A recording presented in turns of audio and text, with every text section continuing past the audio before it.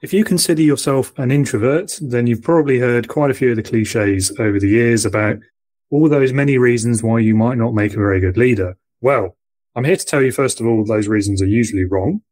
And second of all, introversion can actually be a strength despite what most people think and what most people will tell you. And we're going to be talking about that in some detail today, as well as the differences between introversion, extroversion, as well as ambiversion and even omniversion. So if you don't know what any of those mean, this is the episode to find out.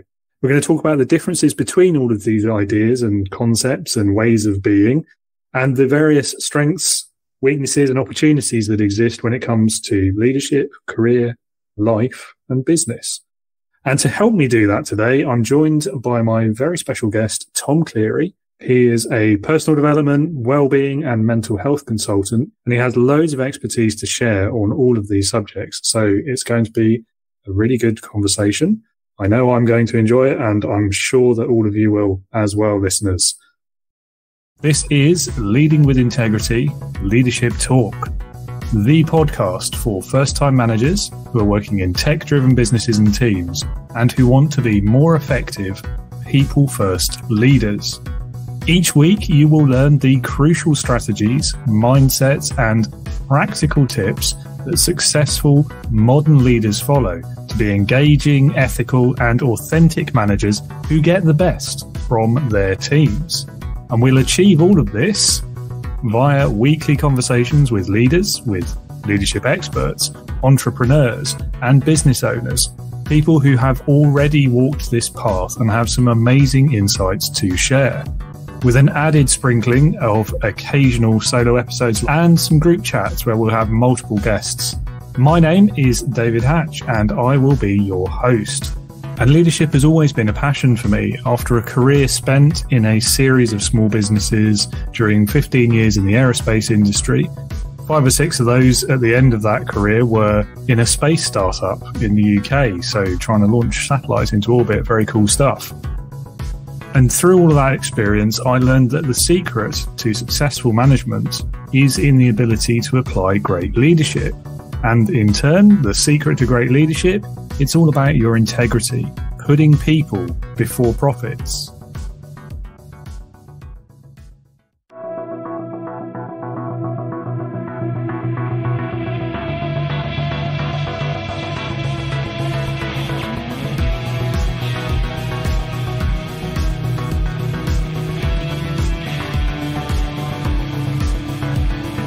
Welcome to the Leading with Integrity podcast. Leadership talk for the modern manager. With your host, David Hatch. Well, Tom, thank you so much for taking the time out of your sunny afternoon to join me today. Much appreciated. Thank you for the invitation. Yes, it's breaking through the clouds a little bit right now, but not quite there. Is it? Okay, well, it's too hot here, if anything, so there we go. As always, I'm going to start the episode by handing the reins over to you to introduce yourself to the listeners, tell them a bit about your background, what you do, why you do it, and your business and what it looks like. With pleasure. Yeah. So I have many hats, I would say, but my main thing that I do is a mental health and wellbeing consultant and trainer. So I work with a lot of businesses, supporting them with their workforce, making sure that they have mental health first aiders in place. They understand certain topics in a really easy to access way. My route to getting there is a little bit unusual. So I did psychology in my original degree, chose to study falling in love as my kind of end of year project, real interest in human connection and relationships, and then ran a dating agency for several years based on that. So again, seeing the way that human interaction was working or sometimes not working. After that, I went into, which as one does, went into teaching after that, and moved into quite quickly into a leadership role. And I was an assistant head teacher for a few years and experienced quite a phenomenal burnout from there. And it was that which caused me to kind of reassess what I love doing, what maybe I don't love doing so much. Really love sort of coaching, mentoring people, love designing, learning, making things understandable. I was head of maths in school and I can barely count past 10. So it was that idea behind, if someone doesn't get it, how do we make that understandable for somebody. So yeah, retrained in mental health and wellbeing, which brought me to what I do now. Certainly a varied journey then. It is. There's a connecting thread that goes through all of them, which is how I help someone today. So whether it was somebody who was single originally, or sometimes people actually who felt the social pressure to be in a relationship, didn't actually want to be, but they end up that permission of, do you know what, it's okay not to be. With teaching, originally it was obviously the kind of children and students I was supporting, and then later on it was the team, the teachers. I was also head of community, so it's the parents as well with that. And then with what I've been doing now, part of which has been partly sort of therapy and one-to-one, and then over the last few years, especially since COVID, working with quite large groups and companies, it's thinking about if I can help somebody avoid what I went through. That's a really big driver for me. I'm a massive geek. So any way that I can kind of refine what I do or bring some of my passions into my work is also a big part of what drives me. And the experiences with burnout and the teaching profession is, let's call it underappreciated. That's probably the most polite way of saying it, isn't it? Certainly in this country. Do you think that's connected to the fact that you burn out? Were you having to work too much, or was there more to it? There was a lot to it, I'd say. I think there was, I'll be polite and say, leadership issue in the school. It wasn't just me who left when I did. And those who did had very similar experiences, including being on medication for anti-anxiety and stress, things like that.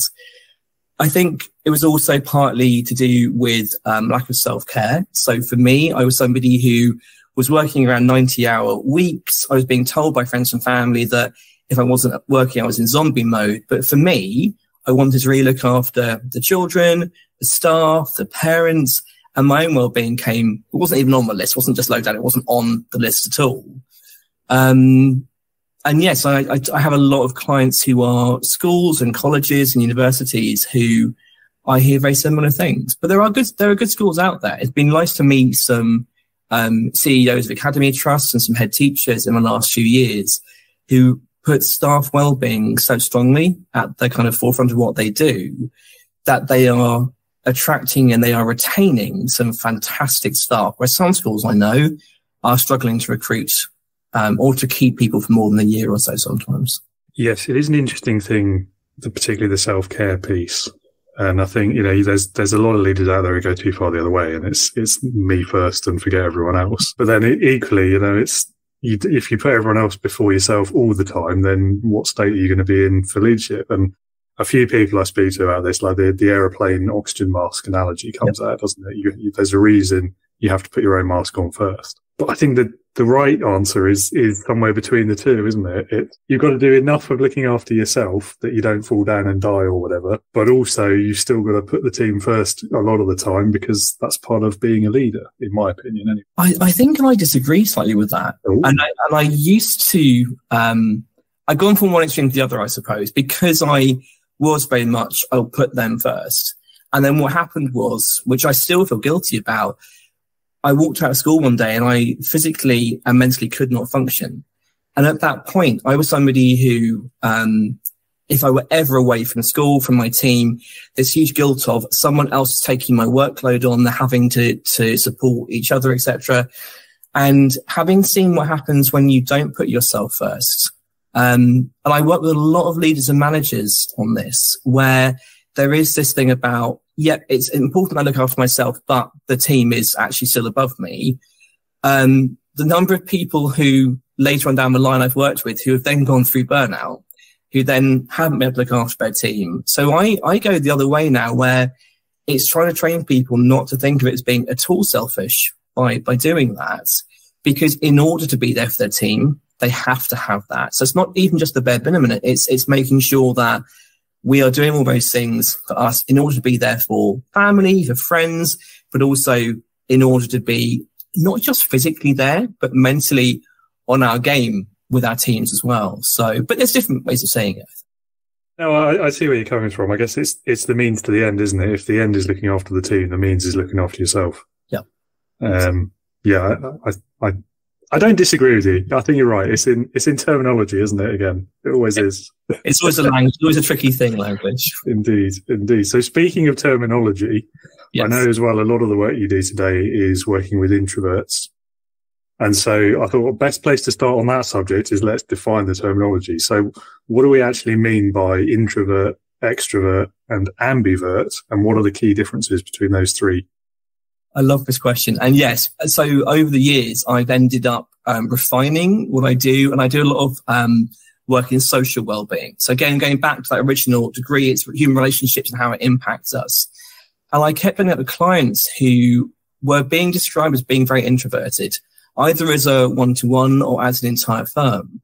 But what each person meant by that was completely different. So I thought, this is interesting. What's going on here? And I'd always use the term introvert for myself. I like that term. I've embraced it for a very long time. I've never felt a need really to be an extrovert.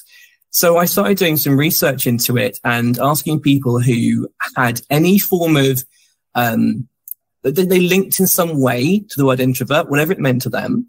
And I would ask them what a definition was, whether it's good or bad, lots of different sort of questions in an interview format.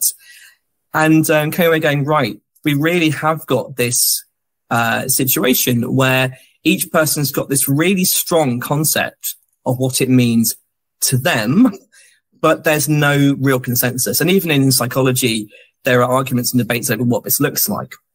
So one of the reasons I work in the space is in order to think about there not being one set definition, but that the definitions around it are really important. And the ones I tend to go with is that introversion is normally people who are more inward looking. So their focus is on an internal world. Extroverts are more outward looking. And even with saying that, it's thinking about it rather than being, which is what it normally happens, being sort of two camps. You either are this or that. There being a spectrum where people sit somewhere along there. A lot of people sitting in the middle, which is ambiversion. So if they want to call themselves an ambivert, they often will do it in that bit there where we lean towards being more outward focused or inward focused, depending on the situation and context. And then some people will be much more heavily towards extroversion or introversion.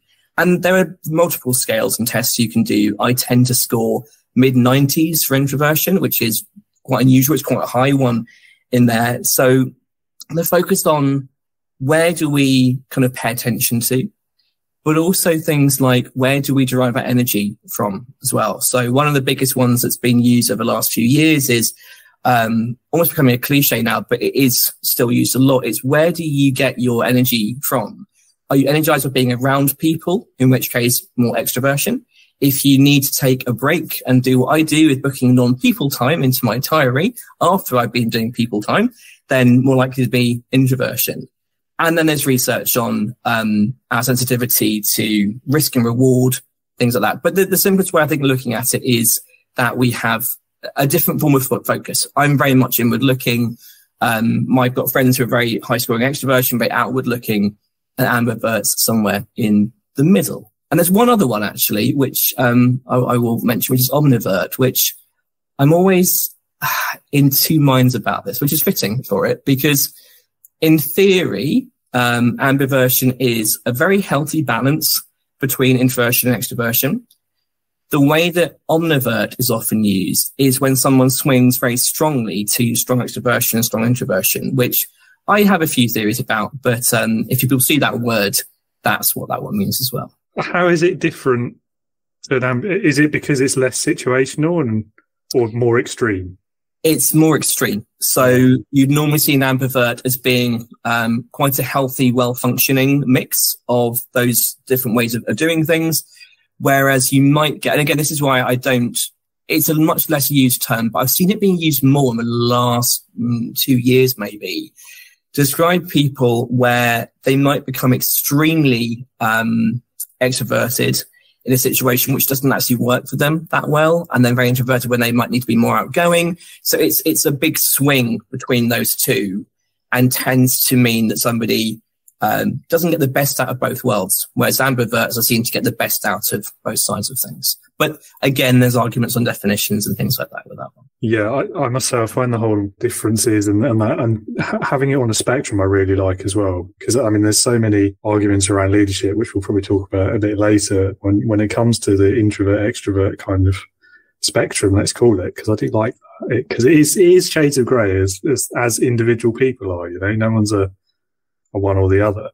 But I think back to like my earliest exposures to leadership, you know, back 15, 20 years ago. Back then, a leader was the classic extrovert. They were the outgoing, the approach anyone, no matter how well they know them, have the conversation. They were the kind of the big, confident public speaker, the loud presence, if you will. And that always sat badly with me because naturally that's not who I am. I'm nowhere near as high as you on the introvert score. But it never sat well with me that leadership was about putting yourself out there and shouting all the time. And, you know, but at the time, that was what leadership was understood to mean, at least in the context where I was experiencing it. And so I didn't really understand why it didn't sit well. Whereas now I can look back and go, oh, well, obviously that's why. Yeah, that makes perfect sense. It's such a big one, that, because it is beginning to change. But two of the biggest places where this happens is leadership and politics, where the idea behind the type of person who's going to be successful is really outgoing, really sociable, and tends to be extroverted. And again, the language lumps into two categories. Either you are extrovert and a great leader, or potentially, or introvert and unable to do that. None of that's true. You have some fantastic and extremely successful business leaders out there who identify as being very introverted. And there are pros and cons to both of those things. But out in society, the workplace does tend to reward extroversion by far. Oh, yeah, definitely. And as you were speaking there, another one's just occurred to me, which is the whole entrepreneur ethos. But then if you look at some of the most successful ones, I mean, Bill Gates, I don't think anyone would really describe him as an extrovert, would they? I mean, clearly one of the most successful business people and entrepreneurs of all time. So, and most of them are. Most of the ones who are in that sort of top percentage of being successful in terms of either world impact or just growing enormous businesses and money identify as being very introverted. It's a really common theme. But then you've also got a lot of those coming from tech backgrounds. And again, I have a lot of tech companies, and they tend to attract people who are a little bit more introverted. So I wonder whether there's an element of, because of the business that they come from, whether it's to do with Microsoft or Apple or whatever it might be, whether or not that also skews towards introverts being successful at that level of business possible. I'm trying to avoid making horribly unfair generalizations or allowing the chip on my shoulder to come out too much. But I think it's because introverts, or people on the introverted side of the spectrum, are more able to grasp things like the detail. They're better able to listen, to make those personal connections with people. And I think that, first of all, it makes them better leaders. But secondly, in the tech fields, those are the things that your success will hinge upon. It's leveraging the detail. It's understanding how things work and taking the time to pay attention to that. Whereas, again, don't want to make unfair generalizations, but certainly extroverts that I've worked with in the past don't care about any of that stuff. It's just about who's the seen to be the leading presence, whether or not they actually are achieving anything. There is research on that. It's what I so to give you a comparison. So June has been a big thing about men's health, and we talk about men, because we don't do it as often as we should do. We think of it as being a quite sort of niche group. It's not. It's a really, really huge, diverse group. We talk about, introverts and extroverts. It's extremely diverse. So whenever I talk about them, I'm always wary about making those sweeping statements, but there is also something behind that where, people who are more heavily towards the introverted side of things are more likely to enjoy spending time alone, to focus on detail, to get absorbed in certain topics, to form very deep relationships with a fewer number of people, to see things in a way, because of the inward reflection, that extroverted people don't tend to as much. And yet we tend to celebrate much more the things which come naturally to extroverts. But I'd say both ends of a spectrum, and everyone in the middle has personal pros and cons to it. But it's a shame that society has such a long time only seen the negatives of introversion and the positives of extroversion, which is not how it should be at all. Yeah, it is interesting where that divide falls when it comes to gender as well, and how that fits into the whole workplace roles historically. And yeah, I mean, you can make all sorts of sweeping assumptions there, couldn't you? You really can, yes. And it's one of the weird things about my job is to make some sweeping statements because it makes a concept easy to understand, while also saying, but don't listen to that because each person's individual and we all have our own strengths and weaknesses. And it's one of those things where, as with labels, I'm a big believer in sometimes labels and boxes are really helpful in understanding ourselves or other people, getting support, things like that. At other times, they're really restrictive and they prevent growth. So I think it's a case of balancing when is a label or a sweeping statement useful to us or to our teams, and when does it actually hold us back a little bit as well? Definitely. I kind of see it as understanding the theory versus interpreting in practice, if that makes sense. Yeah, it does. And you're right. I mean, things like labels and the generalizations and our sweeping statements, all of that, that's really useful kind of academically to understand it as a concept, as long as we don't fall into the trap of then equating that to reality and trying to fit everyone into that little box so that we understand it in our own minds. And also with those boxes, we tend to have an us versus them mentality. So we've historically had society, I said, which celebrates extroversion, but as introversion has grown, it's been called the quiet revolution the past few years. What you tend to see if you follow those kind of tags on social media is you see introversion being celebrated by pulling down extroversion. And I'm very anti that because I don't think we should be pulling people down. I think we should be recognizing different people's strengths, depending on where on that spectrum they might be, and different factors that they have in their lives as well. But then wherever you fall, going, there are certain things that I'm good at and certain things I need to develop. And actually, I've got a lot of clients who are very extroverted who are beginning to learn that there are certain things that come easily to more introverted people that they need to work on. The same way that we always sort of think about introverted people needing to work on, public speaking or things like that. But it goes both ways. Yes, you're right. I wonder as well, actually, how much of the dragging extroverts down is due to some of our, as introverts, bad experiences. Because you're right, it becomes us versus them, and I don't think that's the right way to go either. No, and I know some really supportive people who are very much wanting to understand introversion better and support that, who are themselves very highly extroverted. I know some people who are very introverted who, they might lack a few qualities which perhaps they could do within the business world. So it's not the one's better than the other. And I think it's really important that we, even the people who I know understand that, who see it as being a spectrum, who know the sort of nuance behind it, will still fall into the us and them thing. It feels safer sometimes, I think, to have, that's my tribe, that's who I identify with, therefore that's what I'll protect. But then that doesn't help in the business world. And I've seen it happen really badly recently with a client who had a very large team who were very outgoing, very sociable, very extroverted, taking over a smaller business who were very introverted. And they couldn't see why there was a huge clash in terms of development days, away days, social interactions, because the cultures were so different.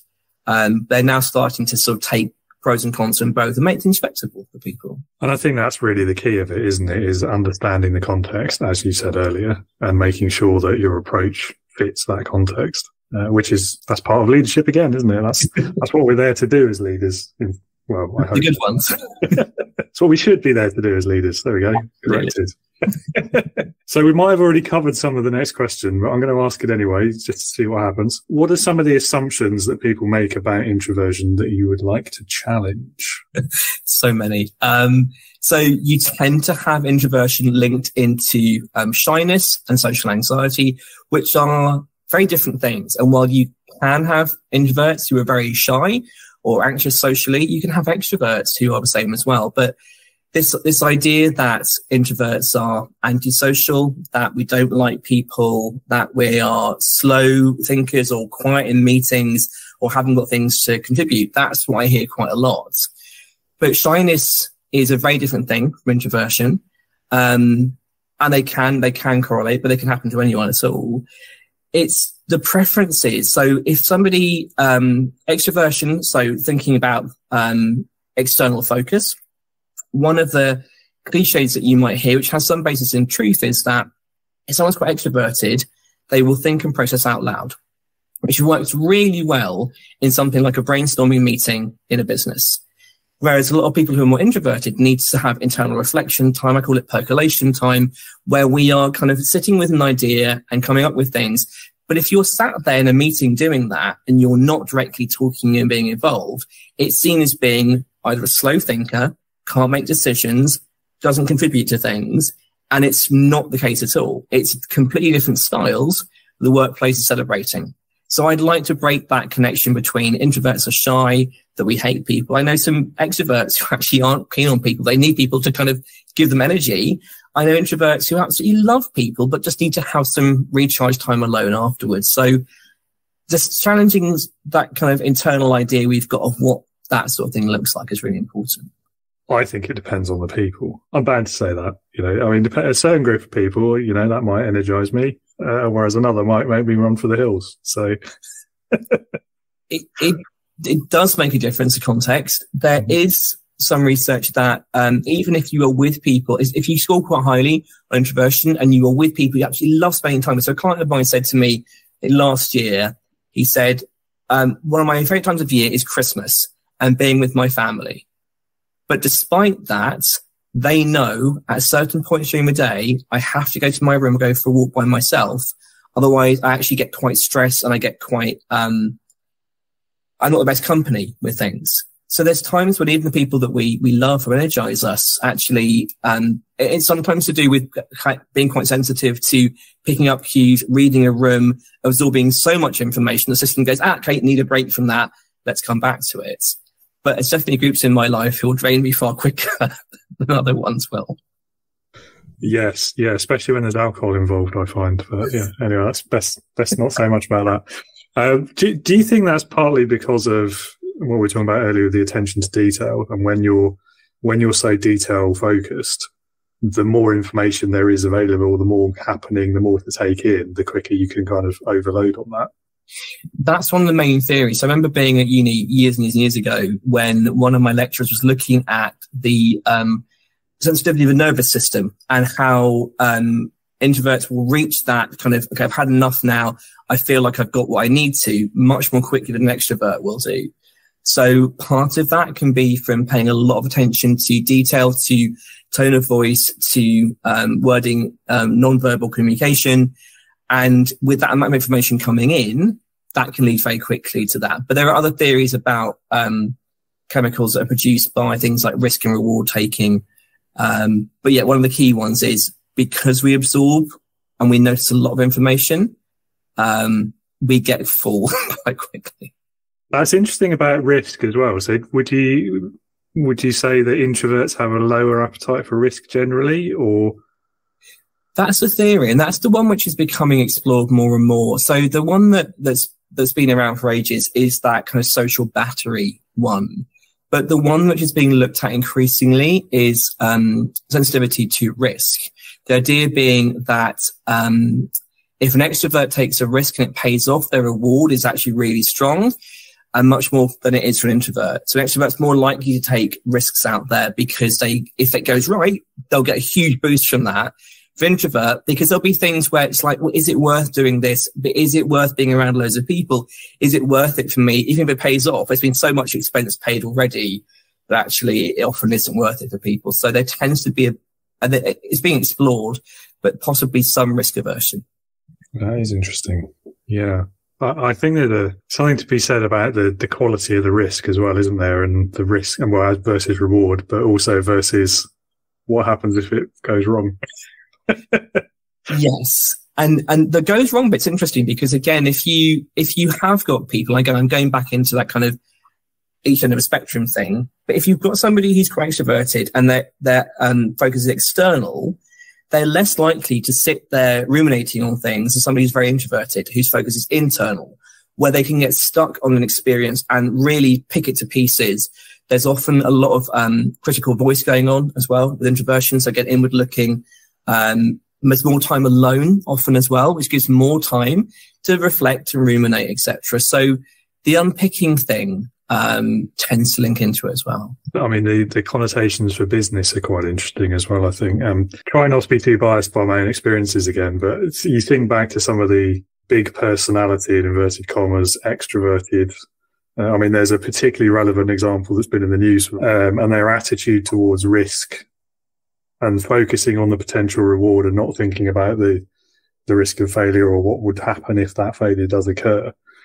And when you think about that in a business setting, I mean, obviously, actually, I think the answer is you need to have both of those perspectives in your decision making. You've got to have whether it's the extrovert or the ambivert or the omnivert, perhaps, who knows, that person who's looking at, well, this is a potential reward, but then you also need to have the person there who's also balancing that against the risk, the likelihood of that risk, and so on and so on and so on. But yeah, it's a very interesting field, that. The best teams I've been on have had that combination. And I remember my first leadership role had somebody in the team who, irrelevant of almost extroversion, introversion, they were extremely good at seeing any possible problem.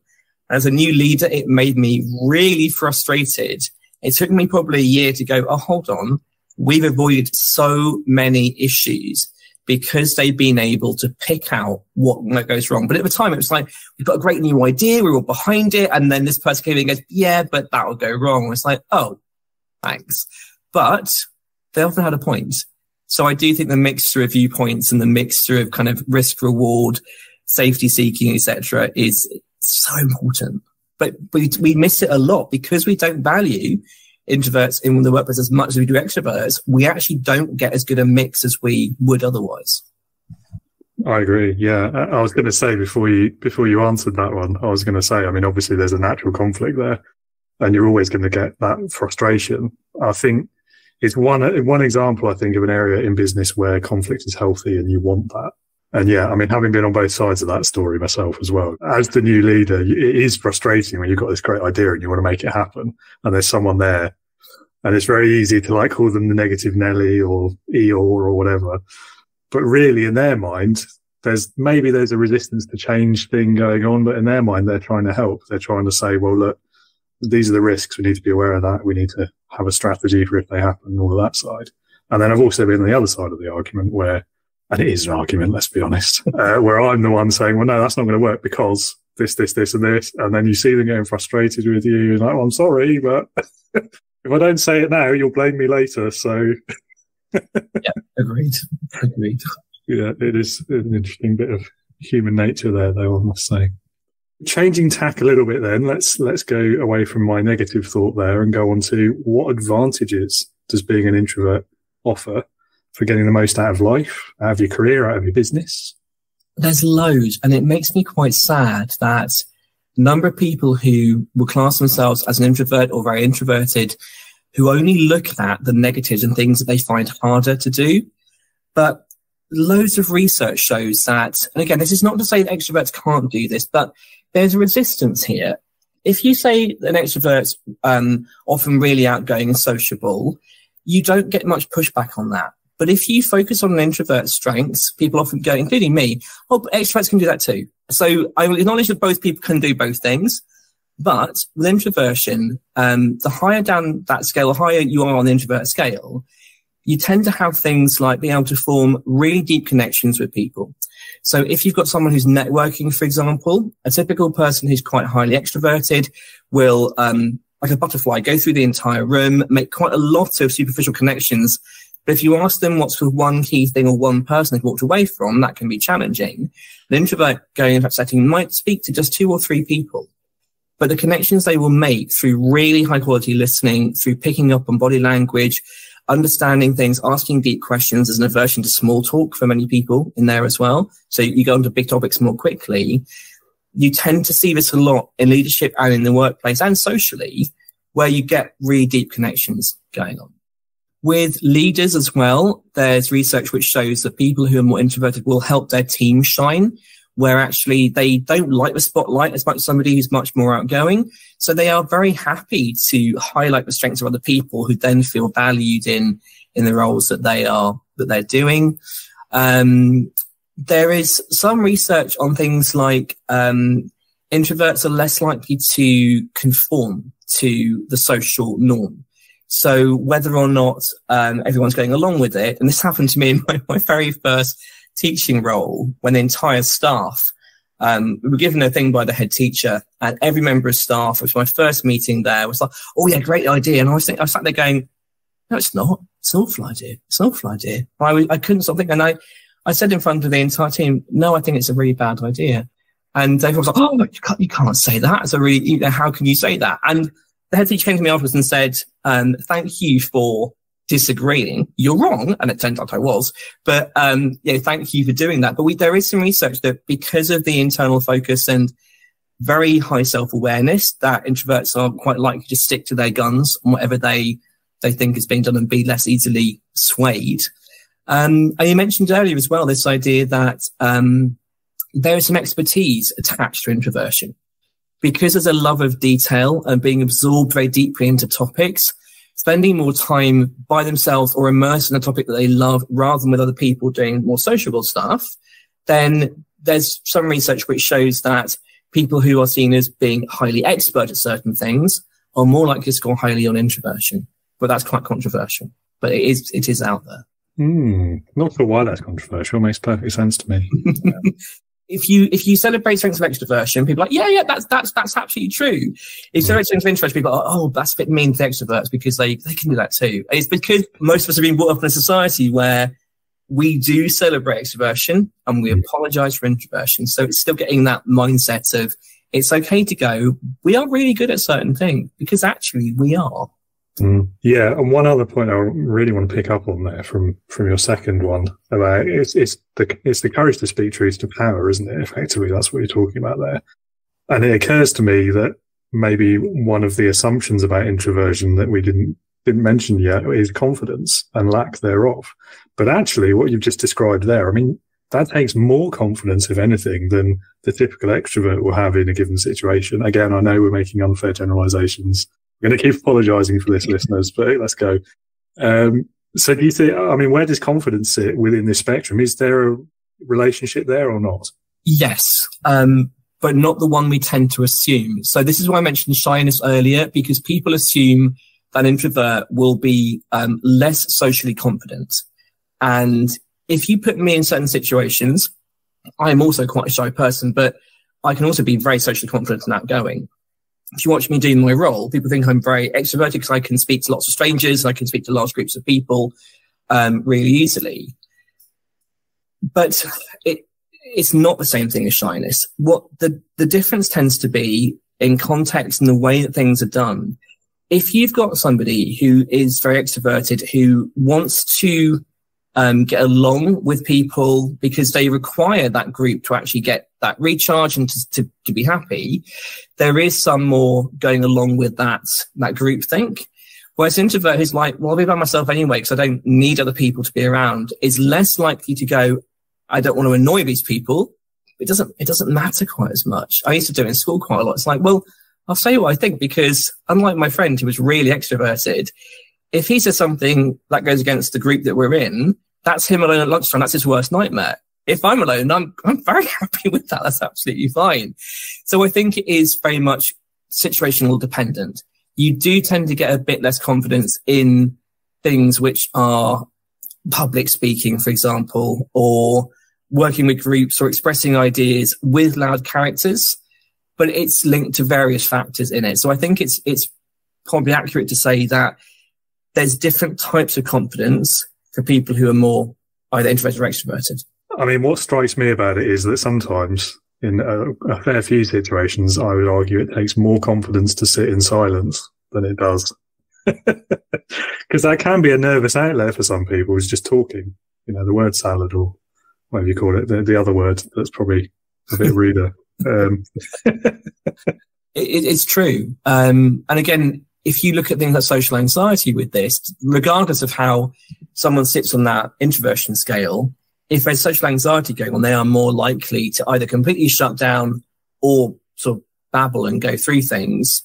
But if you've got somebody who is quite confident and introverted, they are more likely to be able to sit back, not for the pressure to speak straight away, and then give quite a concise answer, unlike me. Whereas again, it goes back to that thinking out loud sometimes, where somebody who's quite extroverted will often need to speak and refine ideas as they go. But someone who's introverted will go through the ideas, get rid of some, and then go, this is what I think is worth us looking at. So that confidence to do that. But it's not often given space to breathe in a workspace. Yeah, there's this whole instant gratification problem, isn't there? And you give me the answer now. And I think you're right, again, because society's almost geared towards, especially in business, towards the extrovert.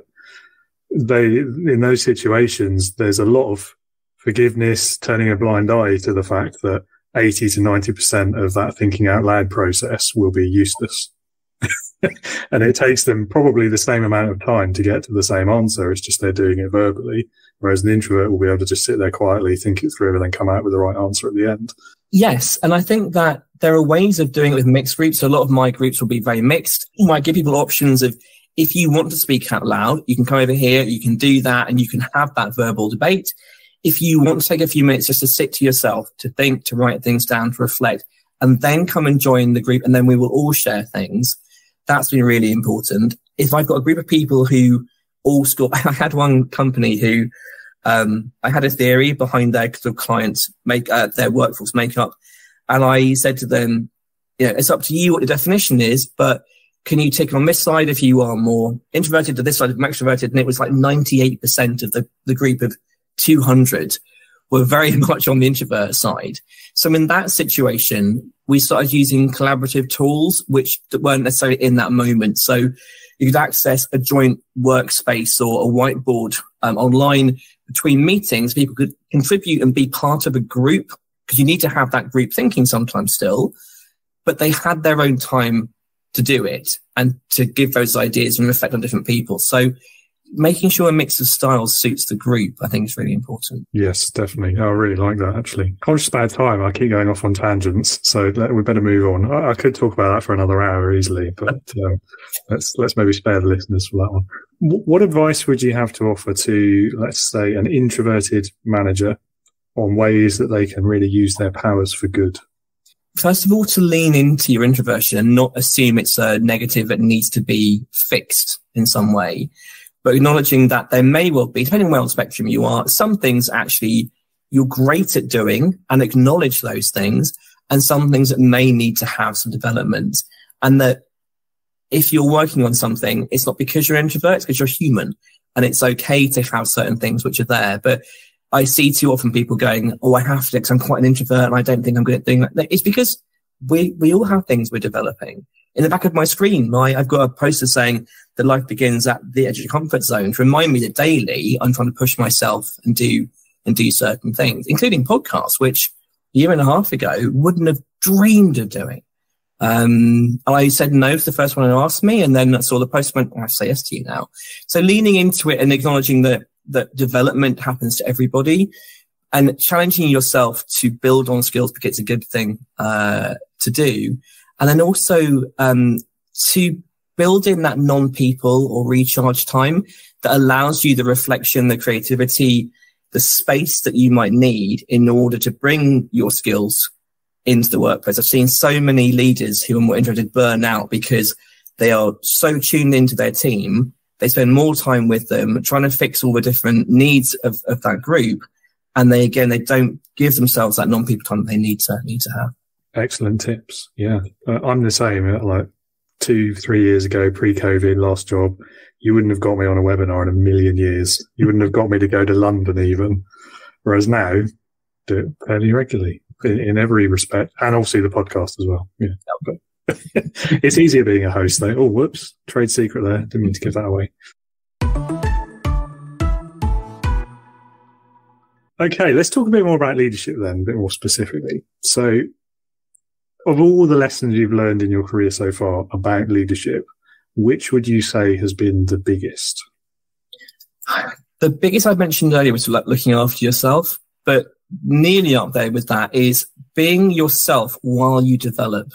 So too often I see people who are trying to do some self-development and they'll model themselves on either somebody quite famous or on their mentor or lecturer that they're learning from, and they lose the bit that makes them them. And I think I did that at the beginning of my career. And when I trained as a therapist as well, I started to speak in the voice of those who trained me. And it sounded so unnatural. So for me, it's been making sure that what we're doing is authentic while we grow, if that makes sense. Brings to mind a pretty extreme example of that, actually, from decades back when I spent misspent youth, maybe that's the wrong word, but a youth spent in the Air Cadet organisation. So it's a youth group with a uniform, effectively, for anyone who's never heard of it. And there was this whole thing with that, particularly with leaders, because there was a leadership, there was a rank structure in it. And you had these situations, you would go to different towns, different counties, and you would see all of the junior leaders were basically just clones, carbon copies of whoever had trained them. And you could spot, like, if you knew the people doing the training, you could spot who had trained which kid. And it was, really quite worrying, actually, because there's, especially when you're talking about teenagers and impressionable minds, there's no sense of self coming out of that. And I think, yes, it is a uniformed youth organisation. Yes, it had ties to a branch of the armed forces. And yes, in the adult armed forces, that makes perfect sense to me, because that's kind of what you want. It's about homogeneity, isn't it? And discipline, all those nice things. But for a youth group, in hindsight, it's actually quite worrying. And you see it in schools too, where the teacher sort of models that. But I think the best times is when you get lots of role models and the children get to choose what sits well with them as well. So great point. Yeah. Indeed. Leads us maybe into the next question, which is, what do you think is the biggest mistake a leader can make?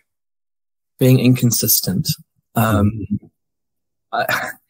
All the worst ones I've ever seen.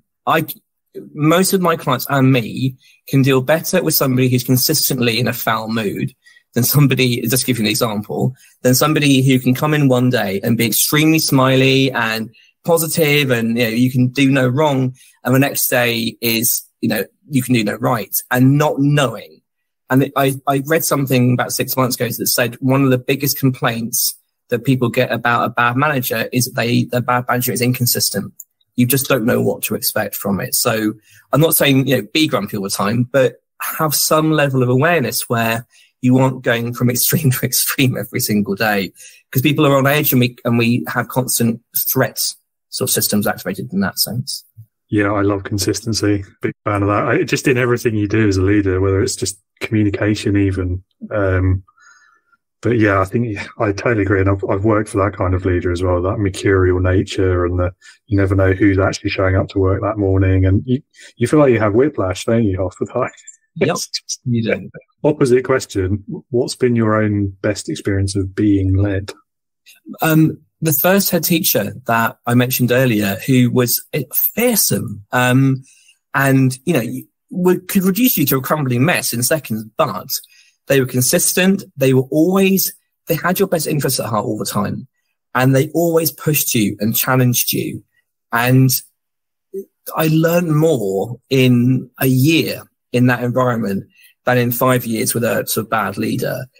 And it wasn't because they were easygoing. It wasn't because you got along with them as a person. It's because you respected them and you respected their experience, that they were fair to people as well. Sadly, she passed away far earlier than she should have done. And that sounds odd, but you know what I mean. Because she'd retired from being a head teacher and she's going to be training new teachers. And I just thought the impact of having that role model on new ones and future leaders would have been phenomenal. And there's not many like her around, I wouldn't say. Yeah, I'm sorry to hear that. I think that's the bit in that sentence, I think, to pull out is the amount you learned. I think that's it, isn't it? I mean, particularly in a teaching environment where I suppose it goes as read, doesn't it? Let's hope. But it's the ability to it's not necessarily just teach your followers, but create the environment that enables them to learn. Because I think a big thing that a lot of leaders, a lot of managers get wrong when it comes to the development of their teams is they miss that word that goes in the front of that, which is personal development. And they expect, again, it goes back to what we were saying about creating clones of yourself. There's that incorrect, in my opinion, expectation that the leader decides the path of your development. And actually, I don't think that's the right way to go at all. No. And I would say that, and we're talking 20 odd years ago now. And, I still use things which inspired me because she encouraged me to do my own thing and do my own and break out of the kind of rules everyone else was assuming. And I learned so much from that my own self-development is led by being inspired to be independent all those years ago.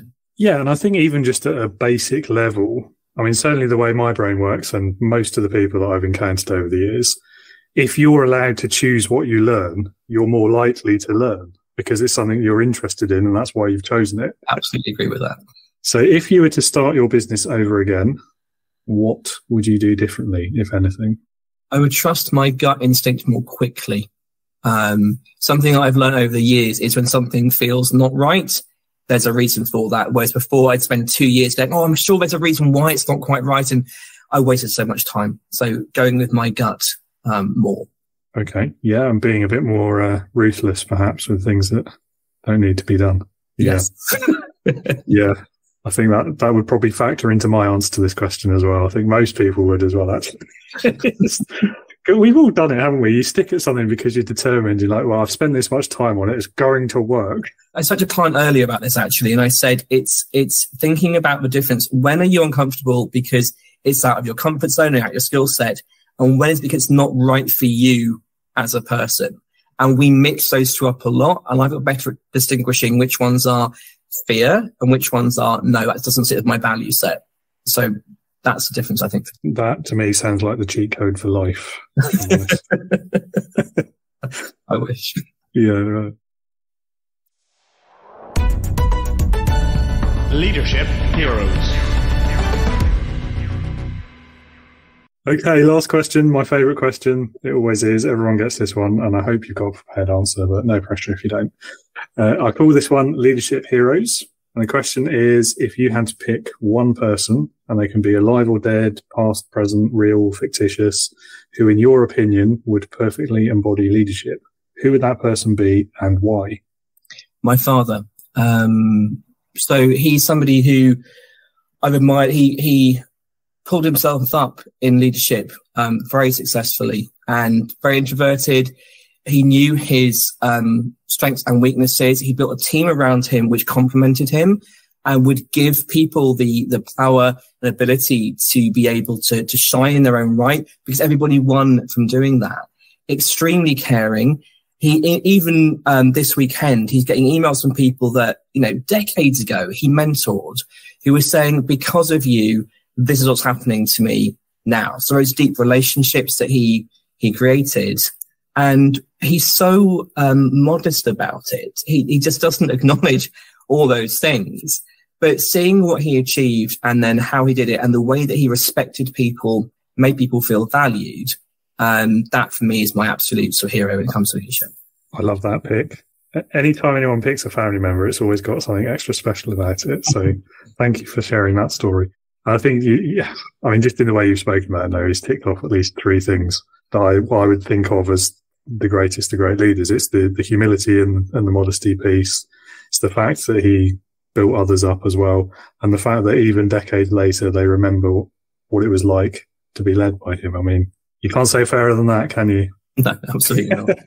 Awesome. Well, Tom, it's been wonderful talking with you today. You've been an excellent guest. Thank you for your time. And the last thing is, if anyone listening would like to learn more about you or perhaps seek you out to work with you, would you like to point them towards website or podcast or book or all of the LinkedIn for me is the best one for me, because I can have a chat with people, find out whether it's the introvert community I run or the training that I run, whatever it might be, or do they want some free resources? I can help them just to find that. So if they search me, Tom Cleary Coaching on LinkedIn, they'll find me quite quickly on there. And I'm always happy to help people. But thank you for inviting me on, David. Real pleasure to be on here today. Well, thanks again for being here. And I'll pop your LinkedIn address in the episode description as well, so everyone can find it easily. And listeners, I thoroughly recommend a chat with Tom. He's brilliant. Tom, thank you once again so much for your time, and what a really interesting and in-depth conversation we've just had there about introverts versus extroverts. And I know I shouldn't use the word versus there because it's not either or, as we've learned. It is a spectrum, and also they're not mutually exclusive, and there shouldn't be that natural conflict that we often assume does exist. Listeners, if you would like to learn more about Tom, if you might be interested in hearing about his introvert community, or working with him, or just having a conversation about anything that you've heard today, I have popped his LinkedIn address in the episode description, so you can click on that, reach out to him. I'm sure he'd be very happy to hear from you.